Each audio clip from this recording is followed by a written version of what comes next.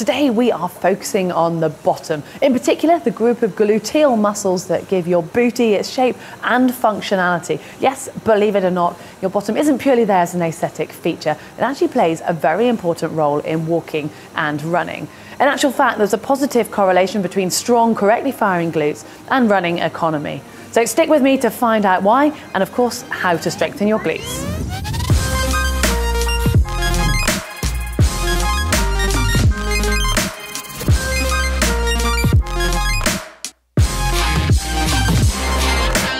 Your glutes work to keep your hips level every time your foot strikes the ground, and they also work for forward propulsion when you're running and walking. Now, if your glutes are firing correctly, it's going to make you more efficient every time you hit the ground, so you're able to run for longer. And they're also going to reduce any chance of injury, so allowing you to train for longer and making you more efficient. It's a win-win. And talking of the propulsion phase, well, that is really important, especially when you start running faster. So what exactly are they? Well, you might well have heard of glute max or gluteus maximus.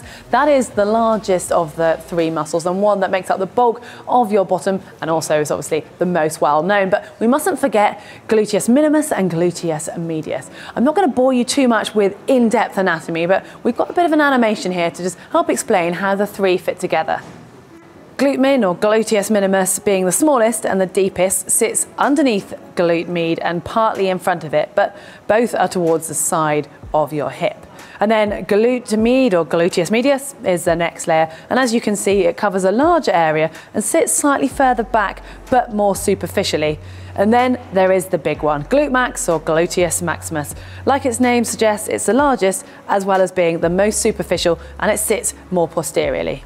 All three of these muscles work together to control the movement around your hip, and combined they allow your leg to move outwards and in, so abduction and adduction. They allow for hip extension, which is when your leg moves out behind you, as well as internal and external rotation, basically rotating your whole leg in and out. But what does this actually mean when it comes to running? Well, having strong and stable hips is going to allow you to be much more efficient as a runner and also stay injury-free. And talking of injuries, if you ever have been to the physio with some sort of lower limb injury, I can pretty much guarantee you will have at some point been told that you need to strengthen and activate those glutes. For example, if your glutes aren't firing properly, then you might find that your knee or your foot is rolling in slightly. That's causing your patella or your kneecap to not track, and then as a result you end up with runner's knee. But if you want more info on runner's knee, we've actually got a video on that, so I'd suggest checking that out on our channel, and whilst you're there, why not give us a like and a follow.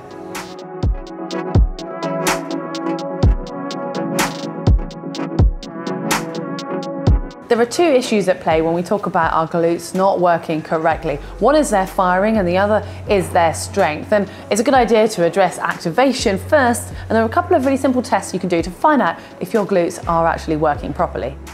You've probably guessed, for this test you need to start lying face down on the ground, and you're simply going to place one hand on your glutes, and on that side you're going to try and lift your leg up in a backwards extension style of movement, and hopefully you'll feel your glutes actually tense underneath your hand. But it isn't necessarily always so, because our bodies are very clever at compensating, and you can actually do that movement by using the majority of your hamstring instead of your glutes, and ideally you want your glutes firing first and doing most of the movement.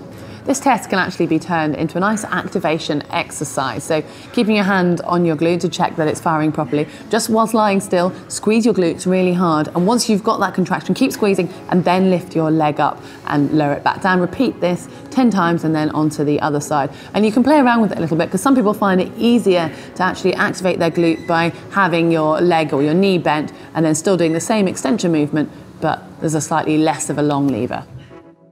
This next test will flag up malfunctioning glute med and glute min as opposed to glute max. So simply start by standing in front of a mirror with your hands on your hips. Check that they're level and they're on that anchor point, and from there you're going to transfer your weight onto one side and then take the other knee that's not got the weight on up to 90 degrees. And the key point here is to look at the level or the position of your hands in the mirror, and they should remain level. If you're finding that the lifted side is actually dropping, so the knee that's lifted is dropping that way, then it shows that your glutes on the opposite side aren't firing correctly. Well, you can then turn this into an activation exercise. So once you've got that control and a nice slow movement, you can make it more dynamic and more relevant to running. So you can add it in with an arm drive as though you were running, and you're simply going to be pumping your arms arms with your knees. So if you do this 10 times, you'll find that that dynamic movement really makes it a little bit harder and gets that glute firing even more so. And then repeat it on the other side as well.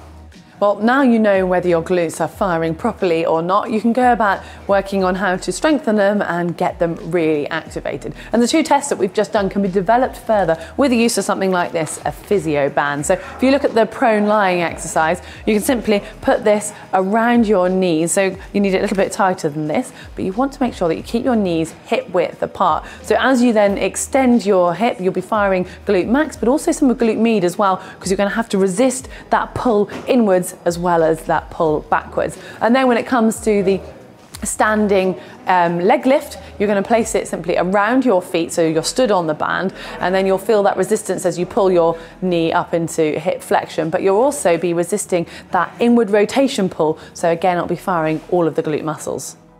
Crab walks have become more popular recently, and you might well have spotted people doing it in the gym. For this, you simply need a physio band of some sort, and you want to plop it around either your ankles or just above your knees. And then for your starting position, you want your feet, hips and knees all facing forwards, sort of hip width apart, also there's tension on the band. And then you're going to get into a demi-squat position, so a nice bend in the knees. And simply from that, you're going to carry on facing forwards, so making sure that your hips stay nice and level, and you're going to take side steps to one side, and once you've done 10, you're going to turn around and go in the other direction. And the whole time during this, you want to really focus on keeping them smooth and making sure your head doesn't bob up and down too much. And once you've done 10 in both directions, take a rest, and you can repeat it once more or maybe twice, and you really will start to feel the burn in your glutes. And maybe you don't have enough space in your gym to do 10 steps in one direction and back again, or you simply want an alternative. Well, you can do this static, and if possible, again, I would suggest doing it in front of a mirror.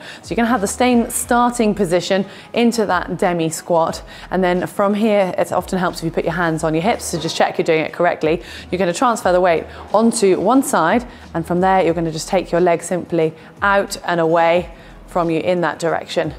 And I can feel that straight away. That's actually quite tough. It's more intense than the side steps. And you can do that 5 to 10 times on each leg. And if you're feeling up to it, repeat it once or even twice more. There is another variation to this exercise that will start to activate glute max a little bit more. So still the same starting position, weight transferred onto one leg with the band still around your ankles. And from here, instead of taking your leg purely out to the side, you're going to take it out and back in a diagonal movement. And this, with this backwards extension, as well as that abduction movement, will fire up all three of the glutes.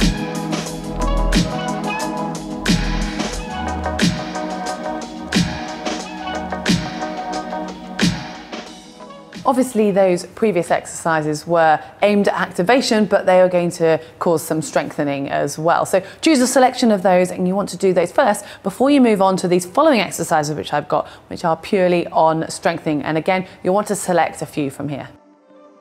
You can use a specific hip extensor or back extensor machine, or even a physio ball, and you want to secure your feet or at least have them on the ground. And you're simply going to be folding them in half, so basically at your hips. And once you start in that folded position, you just want to rest your hands slightly either side of your head and really think about engaging your core and keeping your spine in a nice neutral position, because all of the movement should be happening at the hips, not in your lower back. And yes, it will engage a little bit of your back muscles to keep you there, and it's going to be engaging your hamstrings as well, but ultimately you want to really focus on your glutes. So once you're in your starting position, think about squeezing your glutes, firing them up, and then predominantly using them to extend, so bringing your body up against gravity until you're in a straight line from your hips, your shoulders and your knees, and making sure that you really are careful not to overextend. And I would say that if you've got any back issues, I would avoid this exercise, or at least go and do it with a professional so that they can make sure you're doing it correctly. Start off with this exercise as purely body weight, because you are working against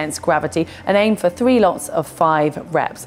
Increase the number of reps each week until you reach 10, and then you can think about adding in additional weight. Simply hold this weight close into your chest and keep the rest of the movement exactly the same. And this exercise will work a combination of your lower back and glutes, like I mentioned, but both of which are needed to work together when you're running. The weighted hip bridge is another exercise that seems to be gaining popularity in the gym, and that's probably for the aesthetic reasons, but it has also been long practiced by track runners, as it seriously helps with running efficiency, as it will engage your glutes and your hamstrings. And it's basically a step up from the very simple and standard hip bridge. lie on your back with your knees bent, feet hip width apart. Engage your core and push your hips up towards the ceiling until there's a straight line from your shoulders to your knees, focusing on keeping your hips nice and level. You can then progress this to single leg hip bridges, really concentrating on keeping your hips parallel in this position. Start with 3 sets of 5 reps, and you can then either increase the weight or increase the number of reps as you progress. This one's actually harder than it looks, and it will work your hamstrings and your glutes simultaneously. So you need a physio ball, and you're going to start by lying on your back, rest your heels on the top of that ball, and then lift your hips up towards the ceiling so you have a nice straight line that runs from your ankles all the way through to your shoulders. And once you're stable in that position, you can start to activate your muscles, and you're going to simply pull your heels towards your bottom all the time, trying to keep your shoulders and your torso nice and still. So really engaging those, and then you're going to push away with the same amount of control. If you find this easy, then you can progress it to do single leg action. So you're going to simply lift one leg off the ball, and then one leg will be pulling back towards your bottom and away again. And this occasion, you really want to make sure that your hips stay nice and level all the way through the movement.